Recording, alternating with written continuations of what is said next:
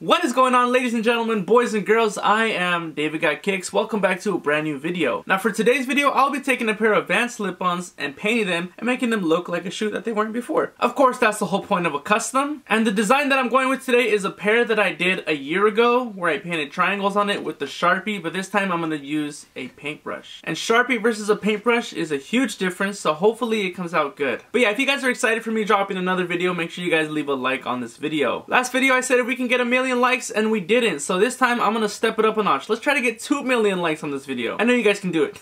But yeah, let's get right into today's video. Because a lot of you guys were asking me what kind of airbrush I was using in the previous video, this is a Grex airbrush compressor with the Grex airbrush. I will leave it linked in the description down below if you guys want to go ahead and check this out. This thing works like a beauty and it saves so much more time compared to just regularly hand painting something. So if you guys are in the market for an airbrush and you can afford one, because they are pretty pricey, I recommend this one right here. It's the perfect starter and it gets the job done. I got this from Angelus Direct, and like I said, I will leave a link in the description down below.